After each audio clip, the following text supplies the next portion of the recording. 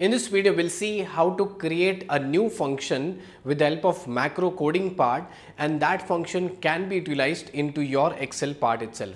Now, for example, there are so many functions which are not available directly into Excel. You can create your own functions.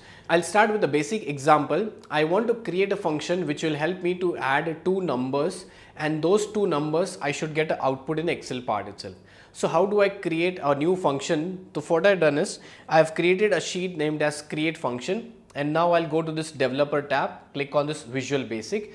Now in this place I am into this module named as j underscore function, that's a module name, and here I'll create a new function. I'll just close it so I get maximum space to utilize. I'll start with the named as function, and I'll type here as add two numbers, x as integer, comma y as integer,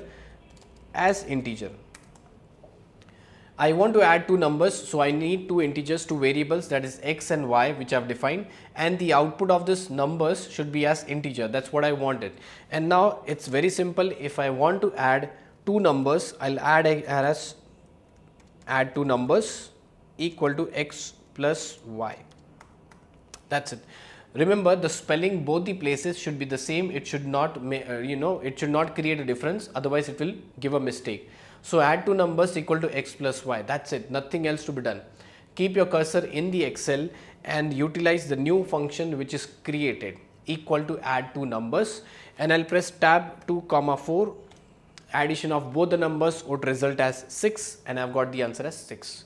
Now if you want to change the name of the function, okay, so you can go back, you can remove this add two numbers and you can give your name. For example, I can just type here as my name,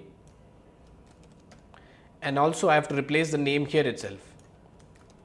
Okay, that's it. So I have changed the name both the places, and if I come back to this place, if I type here as Pavan, I'm getting the answer as, and I can put as 5, 6.